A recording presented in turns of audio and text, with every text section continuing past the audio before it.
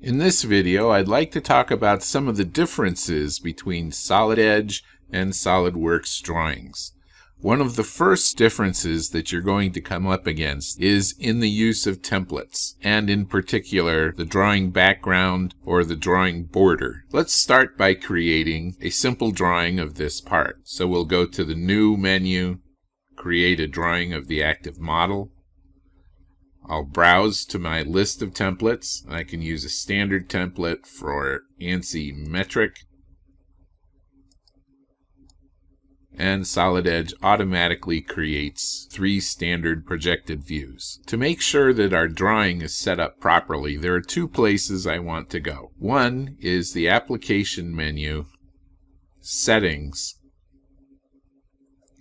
Sheet Setup. The 2 things that you want to get set up in here are the sheet size, and you have a choice of standards here in both inch and metric, as well as custom options. You want to also set up your default sheet scale, and then you also want to take a look and make sure the background is proper. The background is essentially the drawing border, or the format in SolidWorks language. Solid Edge comes with a list of default sheet backgrounds for the A, B, C, and D sizes. You can create your own or copy one from an existing drawing of a size and format that you prefer to use. Once you've got this set up the way you want it, click on OK. Some other settings that you want to make sure to get correct you can find in the Quick Access toolbar on your options.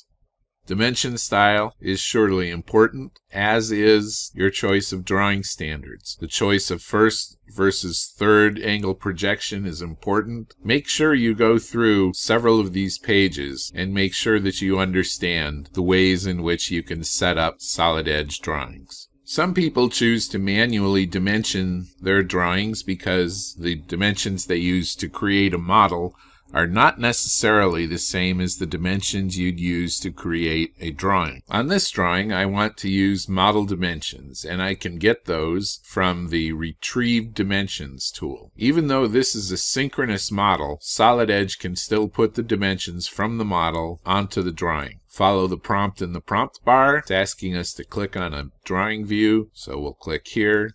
Solid Edge puts in the appropriate dimensions.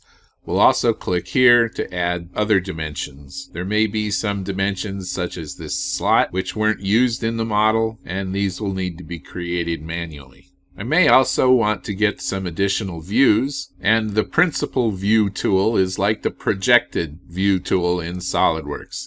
So this will allow us to select the primary view and project views from that.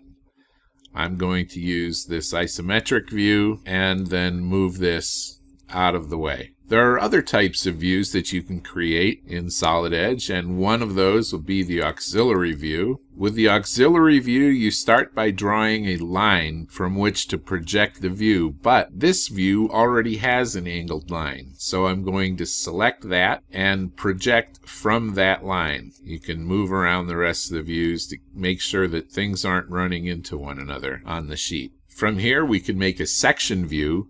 But a section view in Solid Edge requires a cutting plane first, and a cutting plane in turn requires just a straight line. So let's click on the cutting plane, click on a view that we want to cut, and then draw in the line, close the cutting plane, establish the direction of the cut, and then create the section view from the cutting plane. This view is aligned to the parent view, and we can only move it up and down with respect to that view. If you want to move the view somewhere else, you can right-click inside the view, turn off Maintain Alignment, and then move the view somewhere else. The next type of view that takes a little more work than the average view is the broken out section view. The first step is to select the view that you want to create the broken out section view from, and then Solid Edge is looking for us to create a closed profile sketch.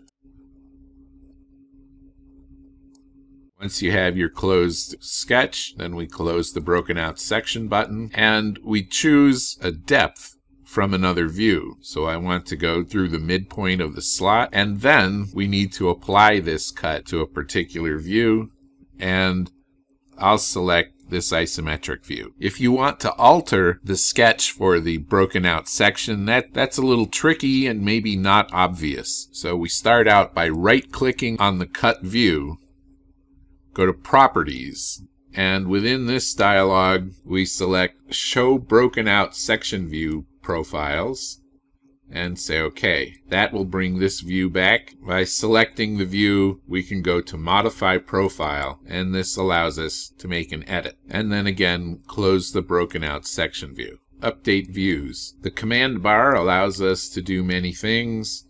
Lock the position of the view, use the model colors, change various view properties, changing the scale of the view, showing the caption, and edit other properties. You can't edit the 3D model from the 2D drawing in Solid Edge, but what you can do is access the model by double-clicking, bringing up the model dimensions, editing the part dimension, tabbing back to the drawing, recognizing that there are some changes to the drawing views, and clicking on Update Drawing Views. The dimension tracker shows you exactly what has been changed with this particular update. Thanks for watching.